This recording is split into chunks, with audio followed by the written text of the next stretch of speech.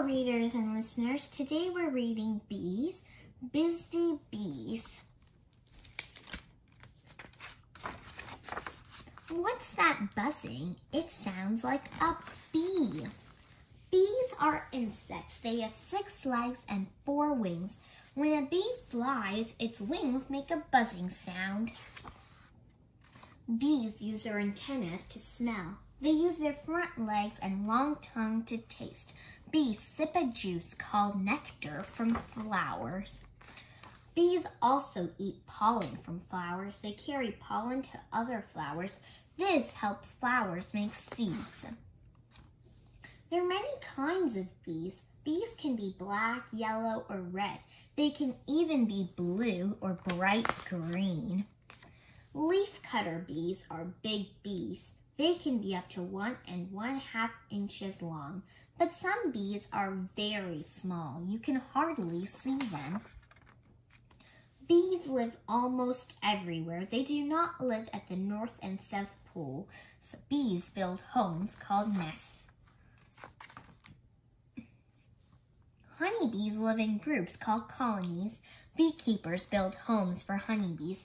These homes are called hives. That is amazing. As many as 70,000 bees can live in one hive.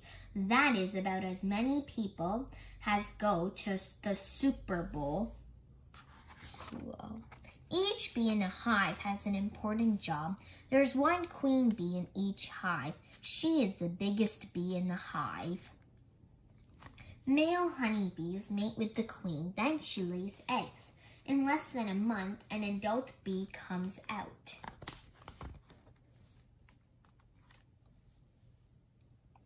Other female honeybees are workers. Worker bees clean and protect the hive. They take care of the young. They bring back food for others. That is amazing. Only female bees have a stinger. Worker honeybees sting only once and then die. Honeybees use nectar to make honey. Workers put nectar into honeycomb cells. The cells are tiny rooms made of wax. The nectar turns into honey. Bees eat some of the honey. Beekeepers collect the rest from the hive. We eat honey that we get from the honeybees. We also get beeswax. It is used to make crayons and candles.